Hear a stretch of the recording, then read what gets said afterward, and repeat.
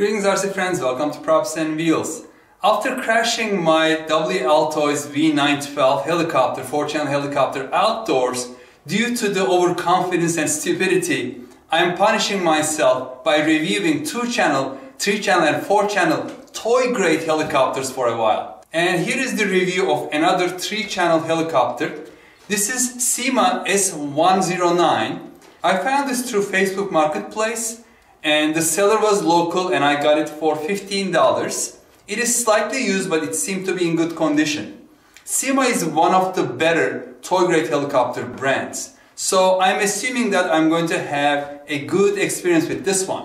Now this is a 3-channel helicopter but it has a gyro in it to stabilize. Unfortunately the transmitter is infrared, so it is not 2.4 GHz radio waves, it is using infrared light. So usually you can only fly this indoors. If you need to fly it outdoors, there shouldn't be any sunlight because sunlight has a lot of infrared radiation and it will interfere with the controls. You can probably fly it in the dusk, in the afternoon or evening, and you have to make sure there is not much wind because these 3-channel helicopters do not do well in the wind. So let's open it up and see if it is a good deal or not.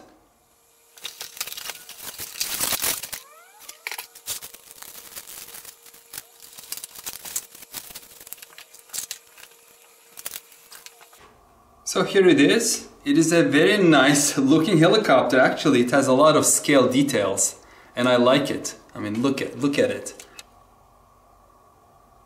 It's all green and it has the decals on the sides. Very nicely executed in my opinion. Of course it's plastic and it is toy grade, but for $15, hey, what do you expect? And here is the infrared transmitter. So here are the infrared LEDs that send a signal, a light signal, to a detector that's, in this case, at the nose of the helicopter. So usually these are pretty good when it's in the air picking up the signal around 360 degrees, but if you get something in between, like furniture or someone walking between the transmitter and the helicopter, usually they fall out of the sky, and some of them are programmed to slowly decrease the power to land. But in this case, I'm assuming it's just going to fall off the sky because it's a very simple one. And here we have the charging cable which goes to a USB adapter. And in this case, we only have the tail rotor blade as a spare. And then we have this very short bifold instruction manual. But the English is all good, and they also included a spare part list. So this is one thing that if you are planning to repair the helicopter after having crashes and broken parts, you want a brand that provides these kind of spare parts that you can buy. And Syma is one of them. Okay, so here is one issue I didn't realize before, but as you see, the stick is broken on this one. This issue was not listed, but I can get away probably with it by just using my thumb like that. It's not a big deal. The right hand stick is good, so this is for yaw, meaning that rotation. This is a 3-channel helicopter, and this is for going forward and backward, which is done by this little motor and rotor blade on the back, just pushing the tail up and down. And then this is the 3rd channel, which is the throttle. You go up and down to hover it at an altitude. And then here is the trim wheel, and it has the AB switch. This is for switching between 2 channels. If you have like 2 of these, one will fly on A, the other one will fly on B without interfering with each other. These are fake buttons, so they don't do anything. So that's it. One concern I have with this helicopter is, since it's used, the battery may not be at its prime anymore. So I'm just wondering how much flight time I'm going to get. And hopefully it won't be dead and it will have some juice. It takes 6 AA batteries. And I think the reason is because it also has a charging cable over here on the side. So if you are away on the field, for example, in the evening and you want to charge it there, can just connect it directly from the transmitter to the charging port on the helicopter. And moment of truth for the battery. The little on-off switch is on the right hand side. Okay, The LED lights turned on, that's a good sign. Let's put this on our helipad. Let's turn on the transmitter and go. Oh, it's already connected. Okay, I didn't have to go up and down with the throttle on this one. And let's see how I'm going to fare with this broken throttle stick.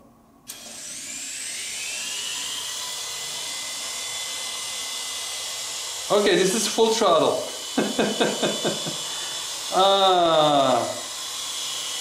Yeah, unfortunately the battery needs to be replaced. And the good thing is there's a little battery hatch that I can open up and see what battery it uses. So let's do that.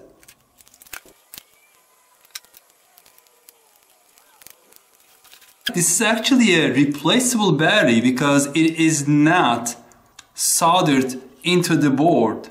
So it has a little, one of these tiny little micro connectors, as you see here.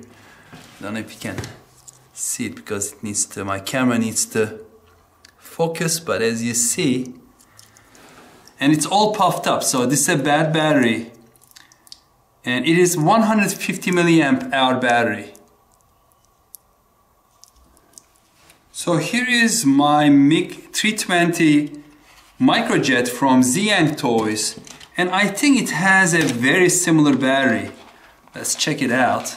I just flew this actually yesterday, and I was checking the battery. It should be, yes, it is 150 milliamp hour battery, as you can see here. And I believe the connector is also the same and of the same polarity.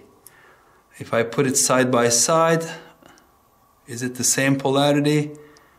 No, it is not. I cannot believe this.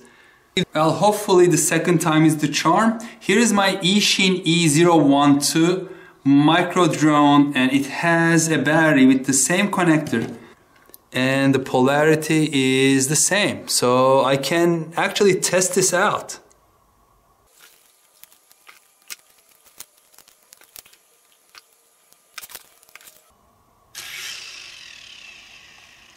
Okay, I think we are in business.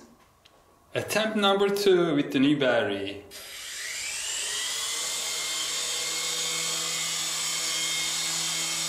Oh yes, this is working out well. It just needs a little bit of right trim, yaw trim.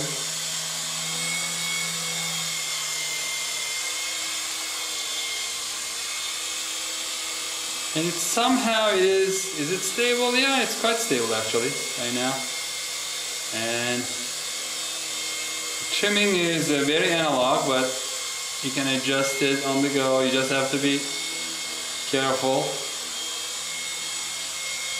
And this is a full yaw rate to the right and to the left, but it is very stable, and those lights are telling me that actually I may be able to fly it on a calm night,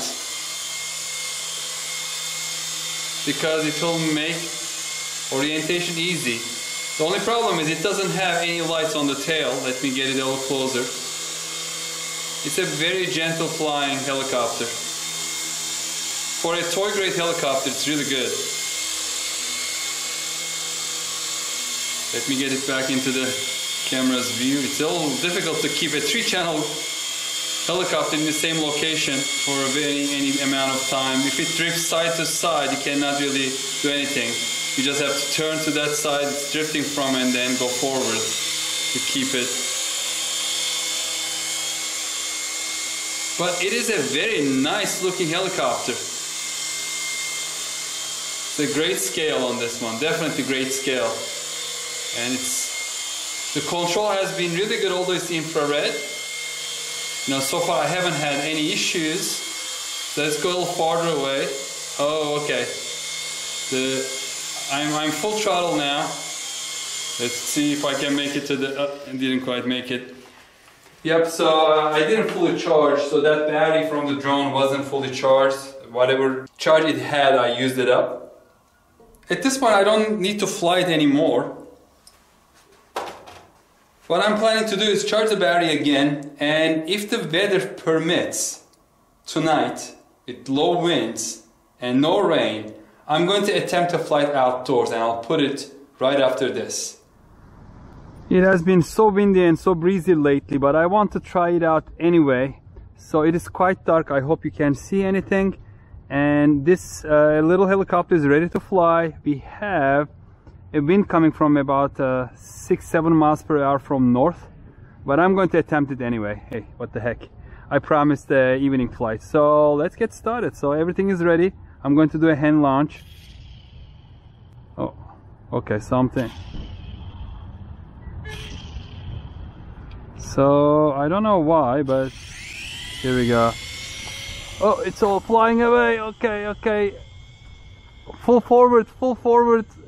It's going in the wrong direction, to the neighbor's house. All right, I'm following it. This is full forward, and all right, it is resisting the wind. As you can see, I'm now going into the middle of the street. And it is flying, and it is, I think there's a car coming now. And this, as you can see, it's, I full forward, and it's still going away. All right, I'm going to cut it. So I think that's enough. Yes, it can fly in the evening. It won't fly in the high breeze, but I think this is okay.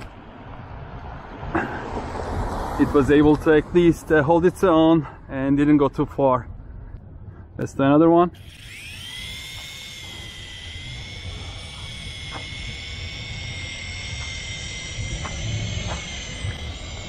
Yeah, no problem. It is flying. As long as there's not too much breeze, it is flying. Now the wind has changed. It's a little turbulent here around the house, so, but it is flying. As you can see, it's getting tossed around a little bit, but it is flying. And I think I'm ready to give a final verdict on this. So I was looking online to see how much these cost. And at Amazon, it is right now $44. And plus, you know, although there's free shipping, you'll pay tax of about $45. I will never pay $45 for something like this. A 3-channel toy helicopter. Don't do it. Don't buy it for $45. Because for $45 you can buy much better 4-channel helicopters.